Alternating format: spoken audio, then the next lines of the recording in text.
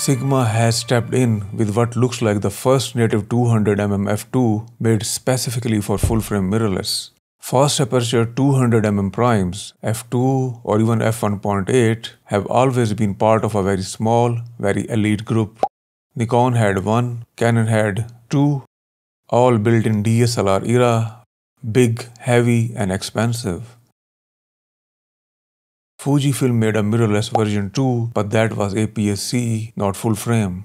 But full frame mirrorless, there has been nothing until now. And if you remember that big mystery lens sitting in the background of my last video, yep, this is it. And I have been shooting with it for a while.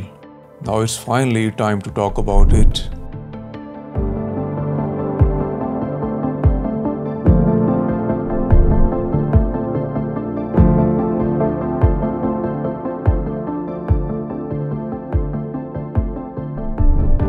Available for Sony E-mount and L-mount. External controls include focus limiter, OS, AF/MF, custom switches, and a trio of AFL buttons. Aperture ring with click and lock functions. Minimum focus distance 1.7 meters.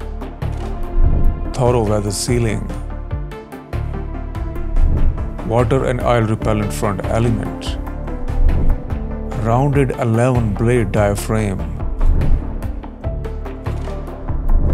Arca Swiss compatible tripod collar.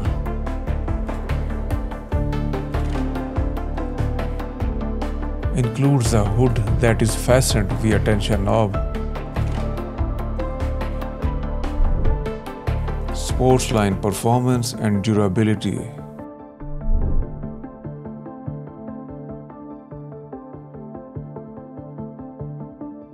Yeah, it's part of Sigma's sports line, but don't let that label fool you. With its insane compression and beautifully blurred backgrounds, this thing works just as well for portraits or fashion as it does on the sidelines.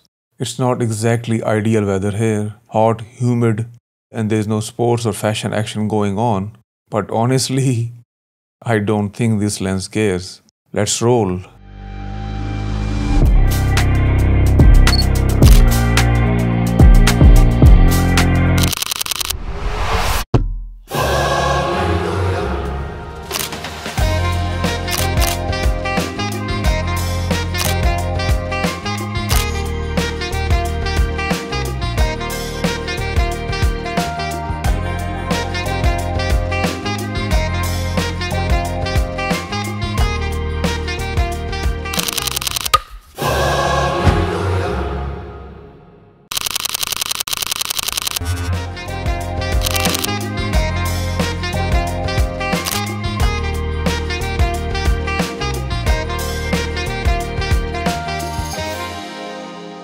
Whether it's center or the extreme corners, this lens has no trouble out-resolving the 33 megapixel sensor, delivering crisp, detailed results with impressive contrast across the entire frame right from f2.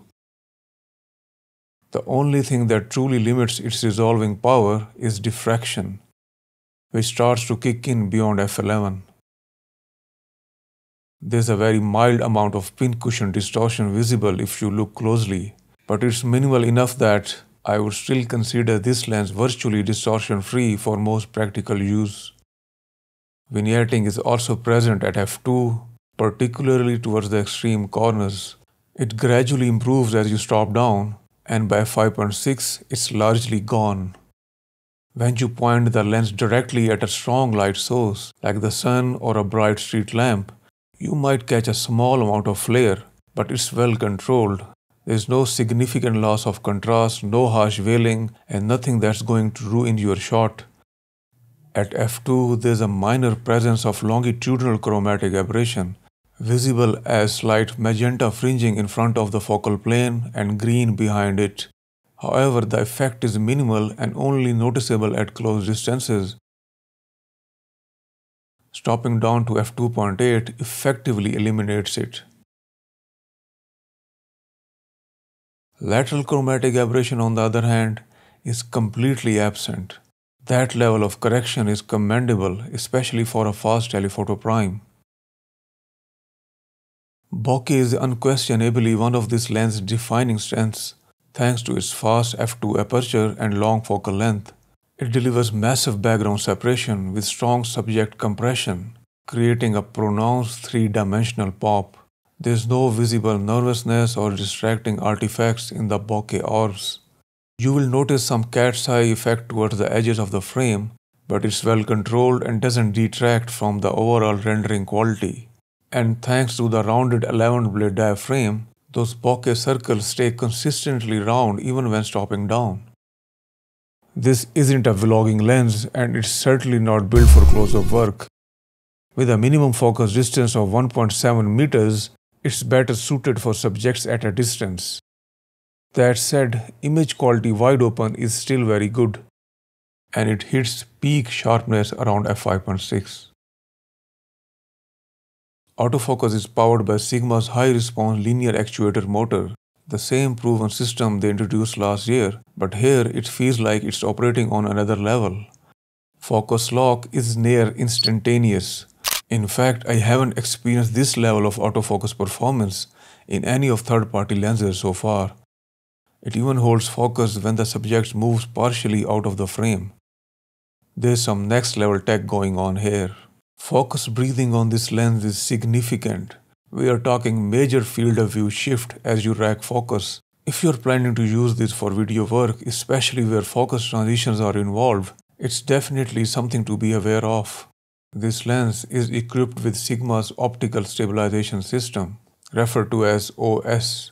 The OS system offers two modes. Mode 1 stabilizes both horizontal and vertical axes, ideal for general handheld use, while Mode 2 stabilizes only the vertical axis, allowing smoother, more natural panning. Here is a side-by-side comparison, first with OS disabled and now with it enabled. Sigma stabilization does an excellent job minimizing shake. To put it in perspective, here is a direct comparison with Sony's 200 to 600 mm at 200 mm focal length. Surprisingly, the Sigma holds steadier, with noticeably less jitter. That stabilization performance also translates well into handheld video. The footage remains impressively stable and more than usable even at this focal length.